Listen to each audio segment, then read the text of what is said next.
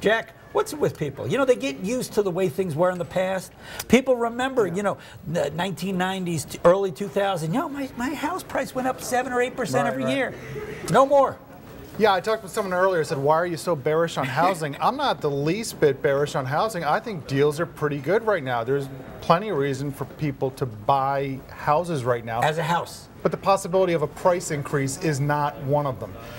On average, over long time periods, the rate of appreciation for houses matches the rate of appreciation. Right now, prices are back to their 1998 level if you adjust for inflation. You know where else they're back to? Their 1986 level, their 1955 level, and their 1895 level. We've had more than a century that house prices have not outpaced inflation. Why would we expect them to begin doing that now? All right. Now, we do have the funny thing. First of all, if you look at that graphic we have, there was that big bubble that people probably remember very, very well. I do see a little something over there towards the right. Yeah, there's a little bubble there towards the right. But the point that you're making is basically when you adjust for inflation, home prices typically have increased by inflation. But there's a big but to this, and that is the following. That because of the mortgage deduction in the United States and because there is also leverage employed for mortgages, people's rate of return on their equity, equity investment, seems to them to be a lot greater than the increase in home prices, because in fact it has been historically. When you have one-time policy changes like that, you get a one-time shock to prices, and then it's done.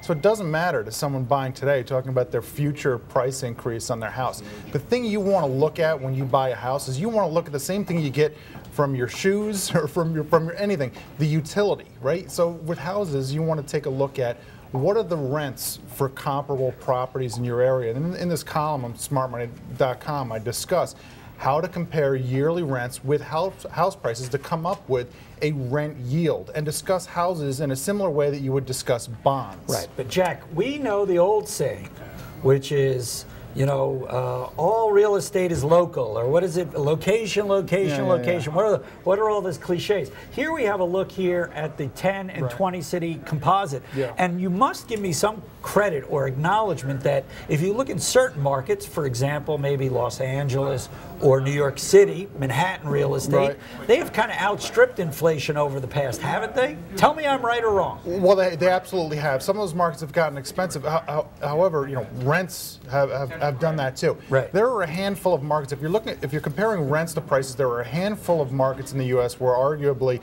you're still better off renting. New York City happens to be one of them.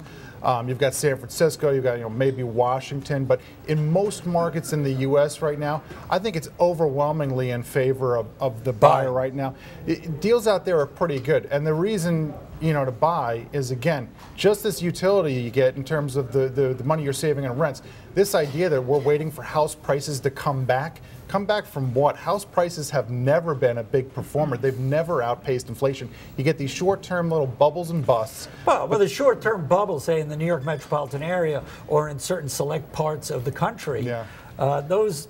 By the way, I agree. But they lasted for a couple of decades of people's adult lives. That's what they remember. Be careful, by the way, about saying things in New York City have done this in the past, therefore they will do that in the future. That's recency bias. No one lives in a special market. No one can beat this gravitational pull of the rate of inflation going forward. I'm merely trying to explain, Jack, why people's minds are around. You know, it's like when you used to see an Apple stock going up $50, every couple of weeks, and then people go, well, wait a second, it didn't go up $50 again. There is a fact that is what makes an impression on people's brain. I think people are coming around now. I think 5 years ago it was near religion that buying a house is the best investment you could possibly make. I think we're coming around now to where people are kind of a little bit down on the home buying decision.